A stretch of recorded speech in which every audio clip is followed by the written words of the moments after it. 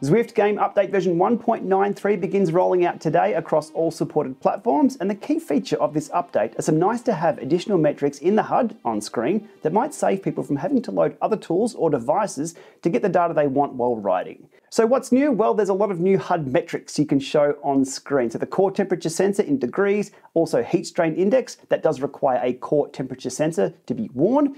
You can get weighted power shown on screen, as well as left-right power balance as a percentage, as well as average speed. Now, to enable these metrics, you need to jump into the HUD tab of the settings menu in-game. I'll dig a little deeper into the left-right balance in a moment too. There's a few things to know about that one.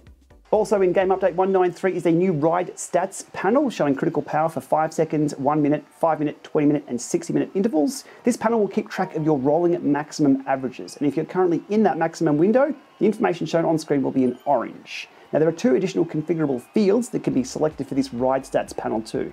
Those can also be configured under the HUD tab of your settings in-game. The ride stats panel will be shown in-game when you have the lap or splits information on screen.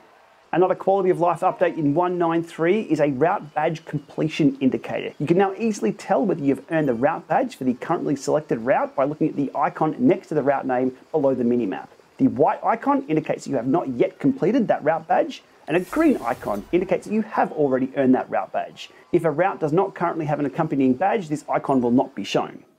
And finally in 193, some good news for those who have linked their outdoor rides to their indoor Zwift account. Your first indoor Zwift ride after an external activity earlier in the week will now show the streak screen and grant you the XP bonus.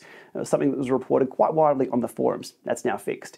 There's a few other miscellaneous fixes and improvements in 193, nothing worth covering, so let's dig a little deeper into that left-right balance metric.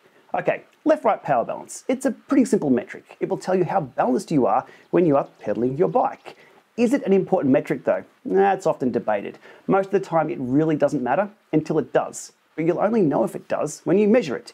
And you need to measure it 5 minutes into a ride, 50 minutes into a ride, maybe 5 hours into a ride, where it will likely change. Nobody is always ever, say, 51 or 49. But measuring it correctly is difficult. For true and accurate pedal balance, you'll need a power source that truly and accurately measures power from your left and right legs.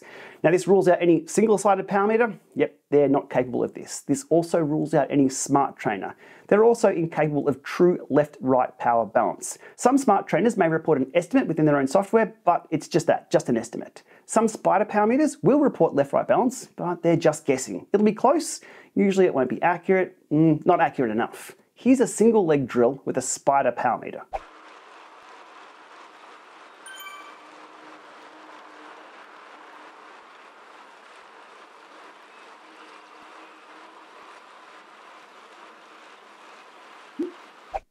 So this leaves us with true dual-sided power meter options, such as power meter pedals and some crank arm power meters. But there's a lot of buts with this. Only if the crank arm power meter is equally accurate on left and right. And yeah, that. I've done a whole video series demonstrating the issues with the right side of that meter. So probably not great to use it for that meter. Okay, jumping ahead a little, this pretty much leaves us with power meter pedals. Now to show left-right balance in Zwift with this update, you'll need to pair a power meter to Zwift via Bluetooth. The power meter needs to report left-right balance, say something like these. They're HUD Pro RS2. Oh, and by the way, here is a single leg drill with the HUD Pro RS2.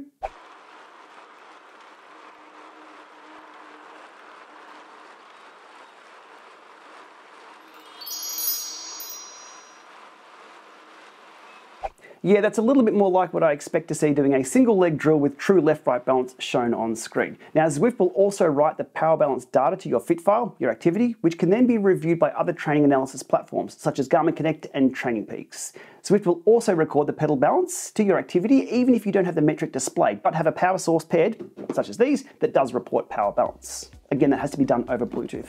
All right, that's about it for 193. There's a lot going on in game this month with the Tour de France and the Tour de France Femmes avec Zwift about to kick off too. So you're going to see a lot of yellow in game over the next few weeks. And with that, thanks for watching.